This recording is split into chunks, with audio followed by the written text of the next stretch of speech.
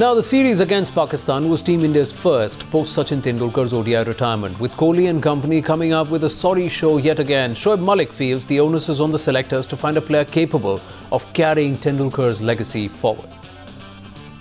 A victorious Pakistan team celebrating their series win over their arch rivals.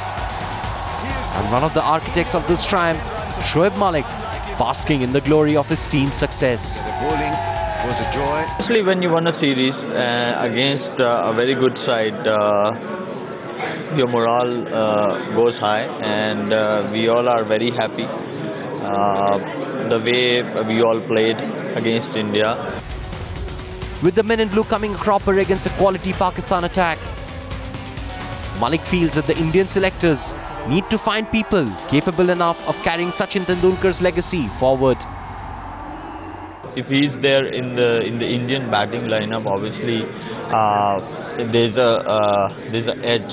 Now Indian team should see, or Indian management or the selectors, they should see who's the best and who should play for the team. The all-rounder, who played a key role by anchoring two successful chases in the T20 and ODI series, admitted that failure to win the final ODI was a big disappointment for the team.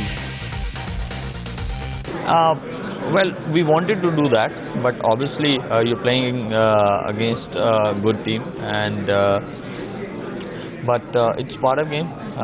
You win matches, you lose matches.